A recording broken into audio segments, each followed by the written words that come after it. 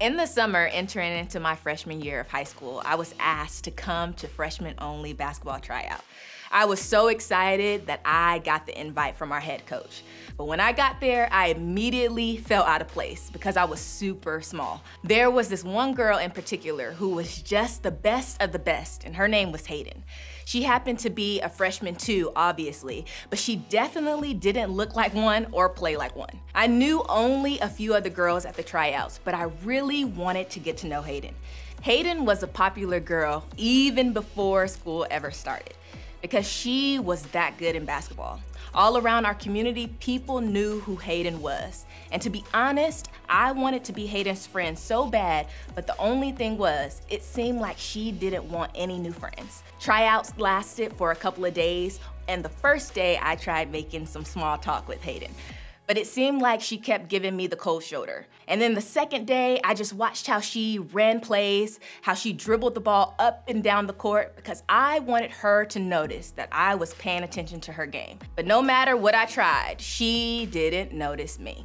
She always spoke to other girls trying out for the basketball team except me. So I'd find myself thinking things like, if only I were stronger and bigger, maybe Hayden would then notice me.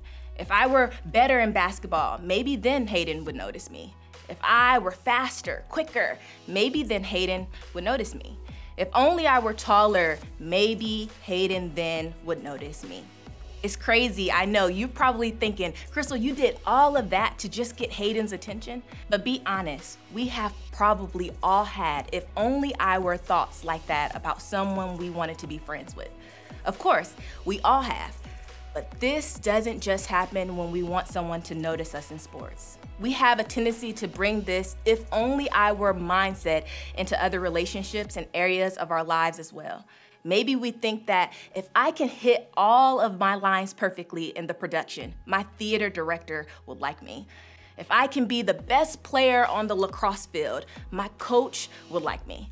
If I can get the best grades, my teacher will like me, and if I can keep from making dumb decisions at home, maybe, just maybe, my parents will like me.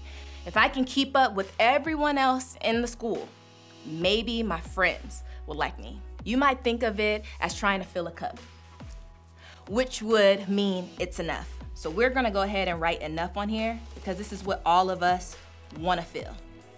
We want to feel good enough. For example, take grades. You may not think you are the smartest person in the world, but in your mind, there's a certain level of success in this area that will be enough for your teacher, your parent, step-parent, or guardian to approve of. Like this. Ooh, I got some on the table. Or take extracurricular things you are involved in. Maybe you're not the best player on the team or the best actor in your theater group. But in the position or role that you play, there's a certain expectation you have for yourself that you are not at. There's a gap between where you are and where you want to be. And that's just being enough. But your coach or your director put those expectations on you. That equals a good performance in that role. And if you can do what you are expected to do without messing it up, you'll be enough. That coach or that director will be happy with you. This happens in so many areas of our life. We believe that success and great performance inevitably leads to being liked and accepted. If we are funny enough, smart enough, skinny enough, trendy enough, fast enough, pretty enough, strong enough, winning enough, successful enough, and even Christian enough, then we'll be enough. Isn't that right? But there are some problems with this mindset. The first problem is this. We compare ourselves to other people. We know the area where we do pretty well, where we can get close to the enough line. But we also know the areas where we don't do as well. And we have the tendency to focus on the negative. We focus on the people who seem to be above the enough line in those areas, which naturally leads us to compare ourselves with people who seem smarter, cooler, wiser, nicer, more popular, or even more responsible than us. And since we feel like we could never compare to them, we decide that we will never be enough. In other words, there's always someone who is better along than us, which in turns make us feel like we have to get better in order to be enough. And when it comes to comparison, we will always find someone else who is seemingly better than us. And the second problem with this mindset is this: we compare ourselves to ourselves. We all have an invisible standard that we need to live up to. And as soon as we fail in that area, we decide we are not enough. Let's say you play a great game in basketball, and that's awesome, but then that game becomes your new standard, which means you expect yourself to play like that every single time. Let's think about it for a second.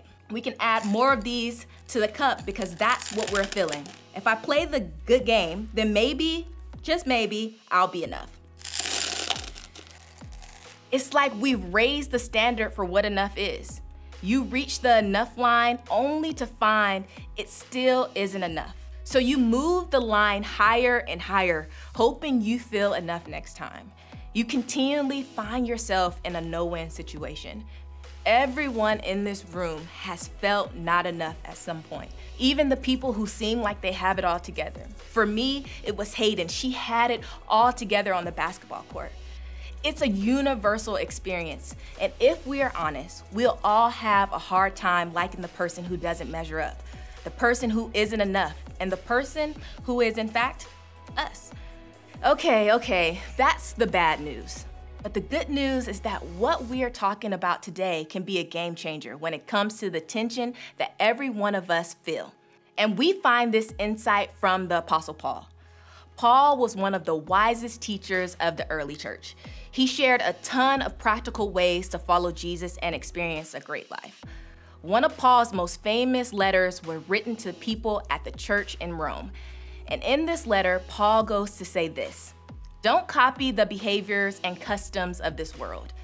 Now, Paul's not saying don't copy your friend's style, because your friend's style may be really cool, or your favorite athlete's moves. Sometimes copying someone's skill is a way of learning from them, which isn't bad at all. No, but Paul is saying don't get stuck in the same thought patterns as everyone else. Don't mindlessly take on habits of everyone else. It's basically like the old school version of just because your friends jump off the bridge, would you do it? Paul is saying when everyone around you is doing something, you don't have to participate. Does everybody compare themselves to others?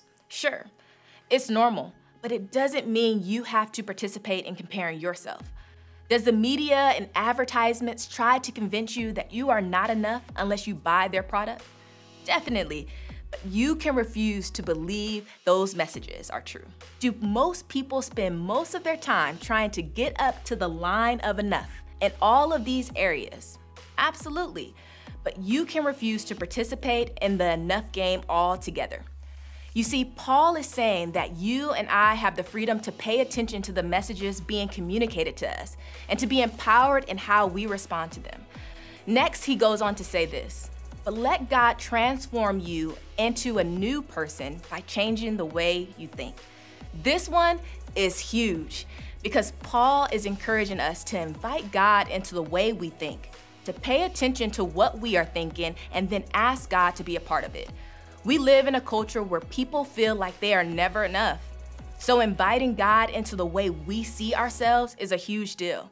Because when we invite God into this area, we'll realize that our tendency to feel less than doesn't line up with what God thinks about us at all.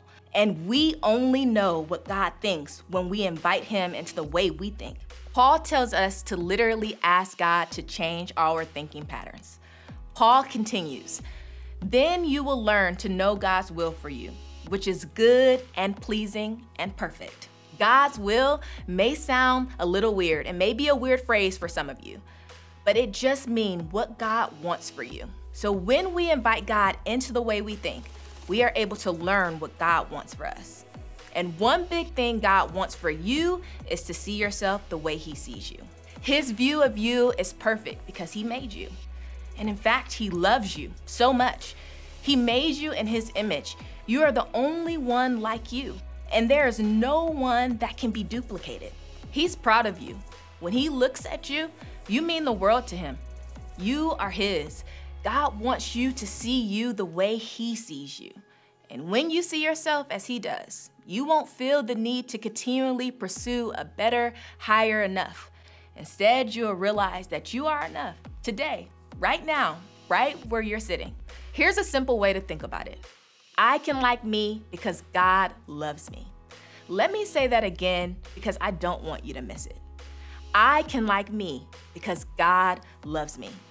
When we understand that we are made in God's image and that He assigns incredible worth to all of us, it should transform the way we see ourselves. Our worth isn't attached to us doing enough to be enough. Our worth is attached to being children of God. We didn't have to do anything. God has already done it all. With that in mind, Paul continues a few verses later.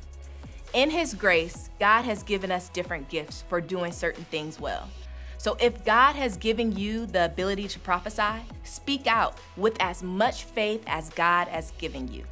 There's another version that rephrases it like this. Let's just go ahead and be what we were made to be, without enviously or pridefully comparing ourselves with each other, or trying to be something we aren't. That first line sums it up. Let's just go ahead and be what we were made to be and who we were made to be. That is God's children. You didn't have to do anything to be God's child.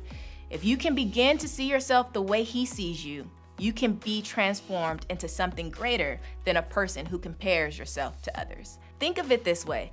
God has an infinite amount of everything. Talent, information, intelligence, skills. Basically, any category where we feel like we aren't enough, God has plenty of it. And it's like He is saying to us, you don't have to worry about being enough here. You don't have to worry about this. I've got more than enough.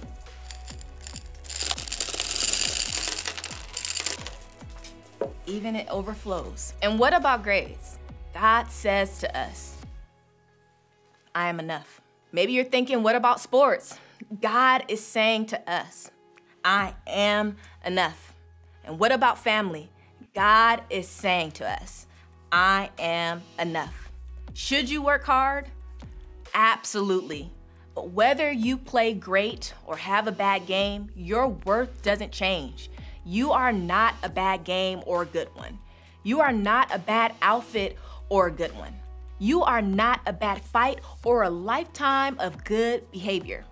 God is saying, you are my child, and your enoughness isn't dependent on how you play or how you perform, or even how you look.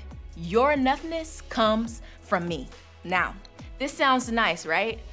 But I know that it's not easy to believe, and it's even harder to remember. Here are 2 ways to begin changing the way you think. The first is to invite God into your thinking. Does your current thinking line up with the way God feels about you? Here's one simple way to find out. Ask someone, maybe a leader at church or a trusted adult. If you are feeling a certain way, simply say, hey, I feel this way. Am I seeing this the way God sees it? They'll be honest with you. But more importantly, there's a good chance you'll know the answer before you even finish asking the question. Just hearing yourself say it out loud can sometimes jar our minds to realizing we are being irrational. And the second is to repent. I know repent is a very churchy word, but the meaning is simple and practical. Repent means to go in a different direction. It's like changing the channel or picking a different show to watch. In this case, repent means find a new way of things. Find new thoughts and messages to replace the old ones. In this case, repent means finding new thoughts and messages to replace the old ones. Take those old messages that aren't true about you and find new messages about yourself that line up with what God has to say about you. Don't stay stuck in the old way of thinking. Start something new based on what God thinks about you. Some of you may need more than just you to change the channel. It may require the help of a friend, your leader at church, a parent, a coach, or maybe a professional counselor or therapist. I know it seems like a lot of work to change the way we think, but it's worth it, I promise you, because our thinking literally affects every part of our life. Doing the work to change will take time, but the benefits will prove it was worth the work. Listen, it's possible to like you because God loves you, but here's a secret. You probably won't get there alone. You need other people to help you see yourself clearly. That's why it's important to have those people in your life, to talk to those people in your life, and to listen to those people in your life. But imagine if this actually happened. If you could look in the mirror every single day and like yourself. You weren't suddenly smarter or better looking. It was the same you. You just thought differently. You just saw yourself the way that God sees you. Love.